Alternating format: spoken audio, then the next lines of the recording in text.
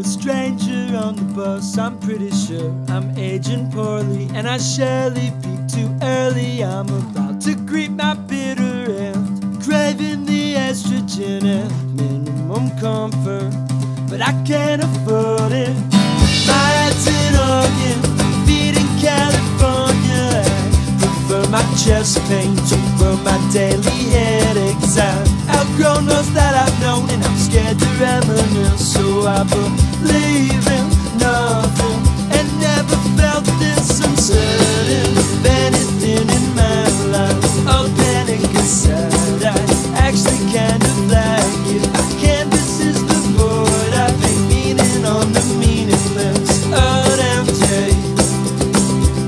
That gets lonesome, therein lies your right to occupy my bedroom. I promise that I won't make trouble, I'll just listen. Tell me about your family, tell me your role models, tell me how you got up working towards the wrong goals. Tell me, do you notice this blistering bliss appearing in our thoughts? Maybe you don't, but I do. After it, I'm a sucker feeling sorry for everyone.